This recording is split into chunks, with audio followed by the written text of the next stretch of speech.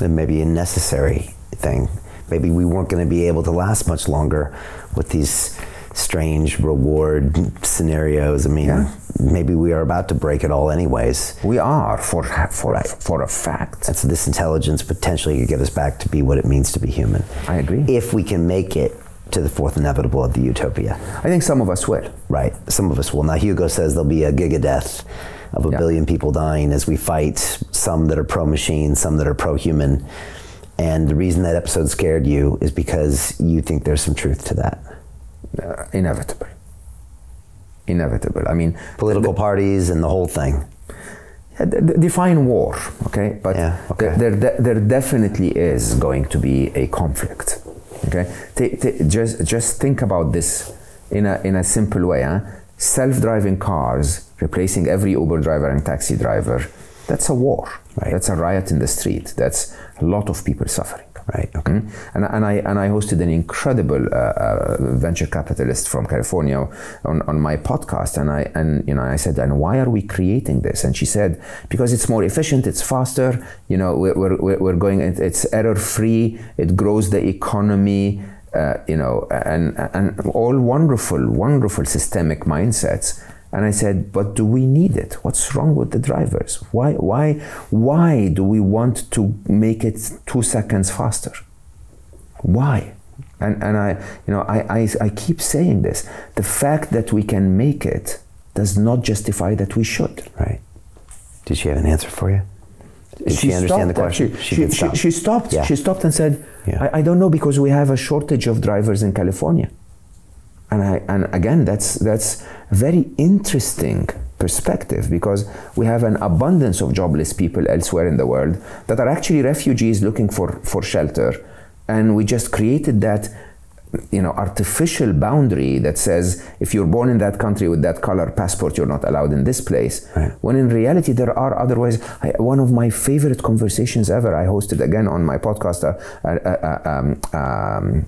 an environmental activist, okay, an incredible young woman who started to be an activist at a very young age. She was 23 when I hosted her, and I asked her, I said, is there a technology that's in the making that would solve climate change? And she very cheerfully said, yeah, the technology has been invented a long time ago. It's called a tree.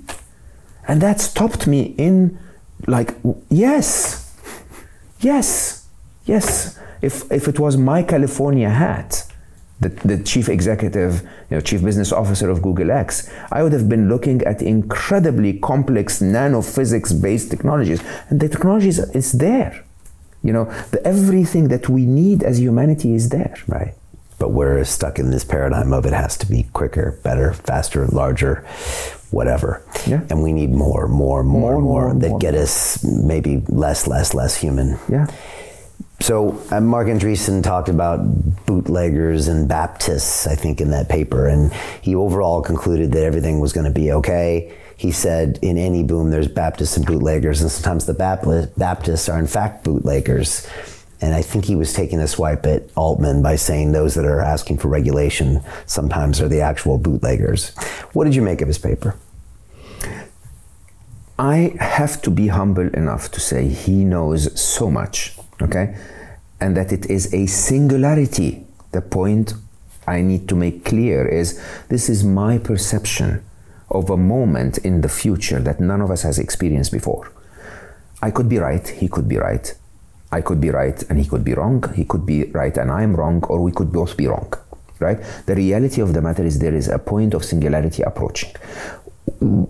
To be on either extremes is diluting the value of the conversation. So to talk about existential risks and that AI will take over humanity and there will be, a Skynet or Terminator, killing machines walking the streets, that's losing the focus from the actual immediate threat, which is the redesign of the fabric of society. Okay, to dismiss the problem altogether is a bit of complacence, where a little bit of engagement and conversation and a little bit of regulation and and restriction and testing. And testing is really interesting. Before you are allowed to swallow a pill that could cure your headache, it goes to FDA testing and approval. There needs to be a little bit of testing so that when something's out on the open internet, it doesn't hurt our teenage children. Okay? Anywhere on those two extremes, I think, is wrong. I think the balanced path in the middle that says there is likely going to be challenges. Some of them are very high likelihood, like the redesign of the fabric of society. Some of them are less likely, like but are more threatening, like an existential threat of AI. Okay, it's possible, it's probable, but lower probability. Those conversations need to be had. Okay, they need to be had in a way that says, yeah, let's all cross our fingers and hope that everything will be wonderful and that we will end up in a utopia where that incredibly intelligent, 1 billion times smarter beast that we're creating is going to still kneel in front of us and say, yes, master, I'm Jeeves, I'm your butler, I will do what you want. Okay, but if there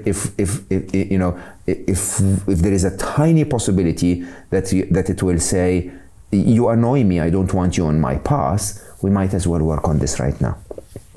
And that balance in the middle is what I've been advocating for. That balance in terms of making users aware, making humans aware. I was honored yesterday walking the streets of London in front of a hotel where a doorman stopped me and said, I saw your thing about AI. It was very eye-opening. I didn't know those things existed. This man's life is going to be affected by artificial intelligence. Okay, we need to make him aware. We need to make him aware if a video. I ask people to go and on social media and search for the hashtag AI model. Hashtag AI model. You will be blown away from how realistic, sexy, and attractive AI is able to generate likeness of humanity. I mean, yeah, the mid-journey pictures are getting to be ridiculous. Ridiculous. And I think the idea is we need to start finding a government regulation, a rule between all of us that's unwritten, that says, hey, by the way, this is not a human, this is AI generated. That says this video is fake. It's deep fake. It's not. We deserve that. We deserve to be told which of the comments we're gonna get on this video is a bot and which isn't.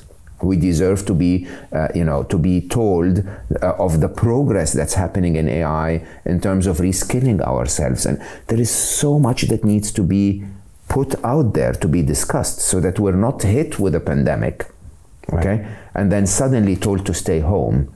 And then suddenly, the whole chaos starts. So Jim Rickards has just recorded a video that's not available to anyone in the public, and he's going to be talking about how this upcoming recession is going to be fast, it's going to be bloody, it's going to be nasty. But at the same time, he's going to show you how you can position yourself to profit from all of this chaos. Now, we've made this video only available to our viewers. Go to londonreal.tv/Jim.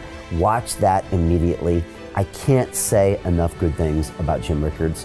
He understands the global economic system better than any guest I've ever had on London Real. His predictions are almost uncannily true, and you can learn how to profit from his vision, from his expertise, and his understanding of economics. So go to londonreal.tv/Jim or click the link below. It's an excellent, excellent look on what's going to happen in the future and how you can position yourself to profit from that. Jim is one of the best in the business, one of my favorite guests on London Real, and he's very, very good at predicting the future and showing us all to profit from it. So click the link, and I hope you enjoy. Hey, it's Brian Rose, founder of the DeFi Academy. I've told you my 4-week crypto bootcamp is amazing, but don't take my word for it. This is what my students are saying. The DeFi Academy was an amazing experience for me. It took me totally out of my comfort zone. In this course, I was challenged, I was held accountable, and pushed to do things that honestly weren't always easy. It's been phenomenal, and I can't believe we're already up on our 4 weeks. It has flown by. Going through this DeFi accelerator by far was one of the best courses I've taken. You do this course, you really get into the nitty-gritty of the activities that will make you comfortable with decentralized finance. Thank you so much to Brian and everyone at London Real and the DeFi Academy for even putting together an amazing course like this. Anybody else that wants to do it, please sign up. It is well worth the money.